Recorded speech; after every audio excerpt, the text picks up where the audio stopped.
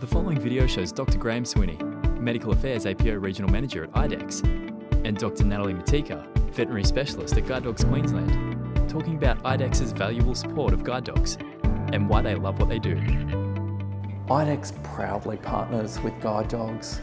We recognise the value that guide dogs have.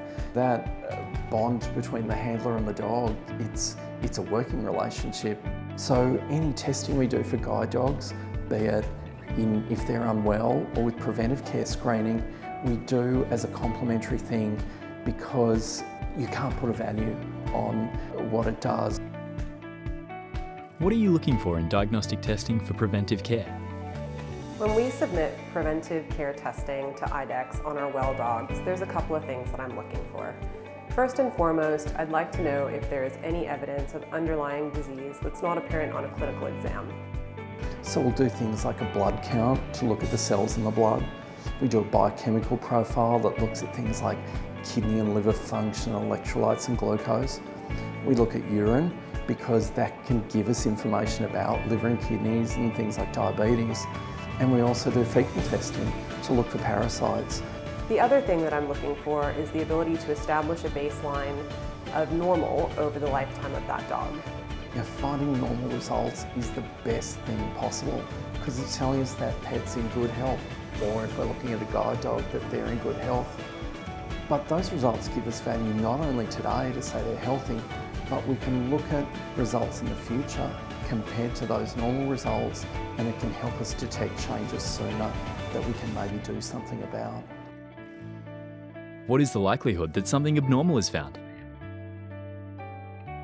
If we look at the likelihood of us finding something on this testing, this is something I can give you a pretty solid answer for, because there's been work done, looked at over 250,000 dogs and cats having a health screen and the preventive care testing. What we found on that is that 1 in 7 young adults, 1 in 5 mature adults, and 2 in 5 senior dogs and cats had changes that were considered to warrant further examination. What does this mean for the average pet? Just like a guide dog, a pet dog or a cat can be good at hiding illness. So I'd emphasise to pet owners, regular health checks. Take your dog or cat into the vet every year for a health check. At some of those health checks, the vet may recommend doing this preventive care screening. So the same rule applies to the guide dogs. We can potentially find things that aren't apparent on that examination early and do our best to try and correct them or manage them. What do you love about your job? There are so many things I love about being a vet. The interaction with the clients and the owners. I've seen a huge range of different animals over the years working. I also love teaching, so in the role I'm in now, working at IDEXX, I get to do a lot of teaching with the team within and outside of IDEXX, so I get a huge amount of satisfaction from doing that. And in my role here at Guide Dogs, I get to track their progress throughout the entire program up until the point when they're ultimately placed with clients as working guide dogs. It's incredibly satisfying to get to see the results of everyone's hard work out on the streets, helping someone with vision impairment live a more fulfilling life.